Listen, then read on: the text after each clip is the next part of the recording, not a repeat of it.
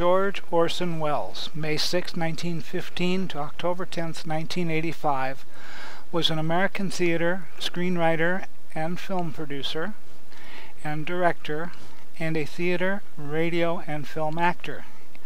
In 1936, the Federal Theater Project, part of Roosevelt's Works Progress Administration, put unemployed theater performers and employees to work. Welles was hired by John Houseman and assigned to direct a project for Harlem's American Negro Theater. Wanting to give his all-black cast a chance to play classics, he offered them Macbeth, relocated to Haiti at the court of King Henry Christophe, and with a setting of voodoo witch doctors, Jack Carter played Macbeth. The play was rapturously received and later toured the nation. It is considered a landmark of African American theater. At 20, Welles was hailed as a prodigy.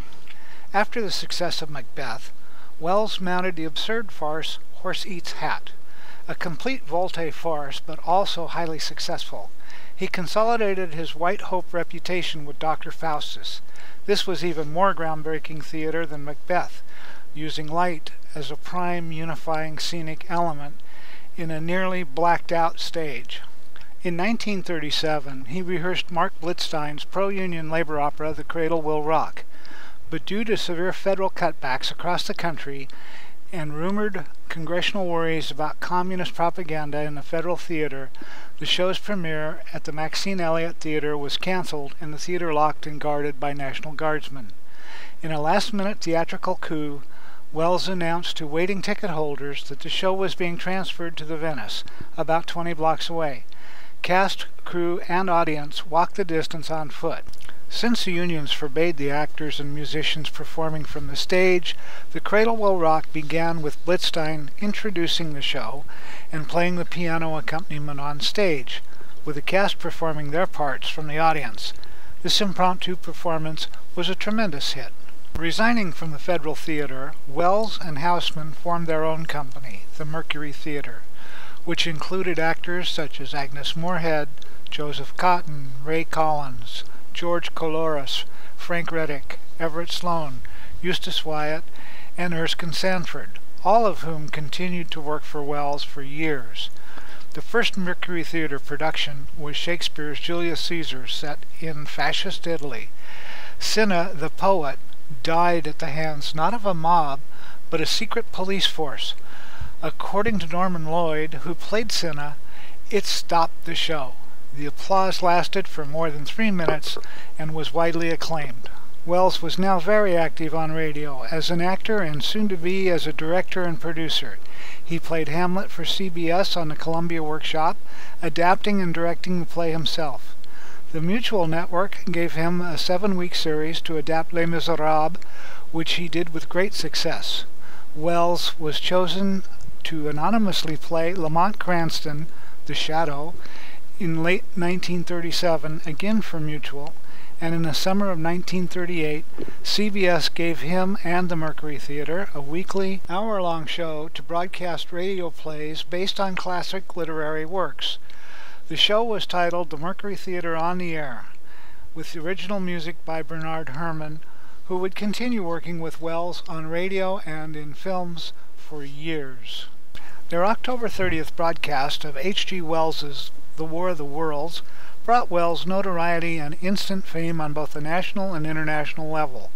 The fortuitous mixture of the news bulletin format with the between breaks, dial-spinning habits of listeners from the rival and far more popular Edgar Berg and Charlie McCarthy program created widespread confusion among late tuners.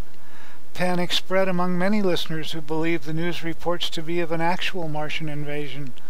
The resulting panic was duly reported around the world and disparagingly mentioned by Adolf Hitler in a public speech a few months later. Because of the impact of this production and Wells's growing fame, Hollywood offers followed, lures which the independent-minded Welles resisted at first. However, the Mercury Theater on the Air, which had been a sustaining show without sponsorship, was picked up by Campbell Soup and renamed the Campbell Playhouse. Welles was also a practiced magician, starring in troupe variety spectacles in the war years.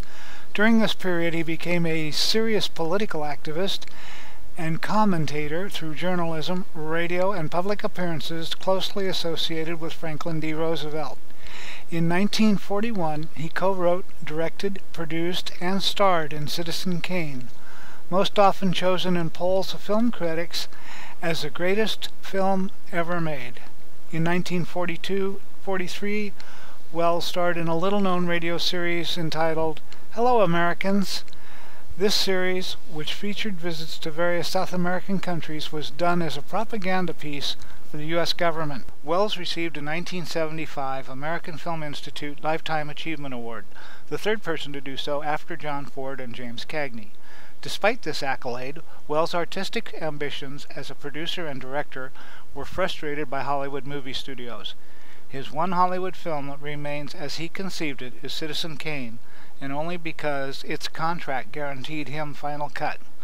Although Wells remained on the margins of the major studios as a producer-director, his larger-than-life personality made him a bankable actor.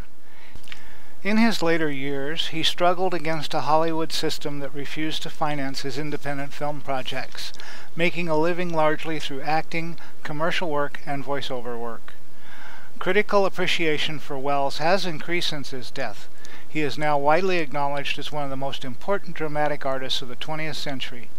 In 1999, the American Film Institute ranked Wells as number 16 in their list of the 100 greatest male stars of all time. Wells died of a heart attack at his home in Hollywood, California, at age 70 on October 10, 1985. He had various projects underway, including a planned film adaptation of King Lear, The Orson Welles Magic Show, and The Dreamers. His final interview had been recorded the day before on The Merv Griffin Show and with his biographer Barbara Leeming.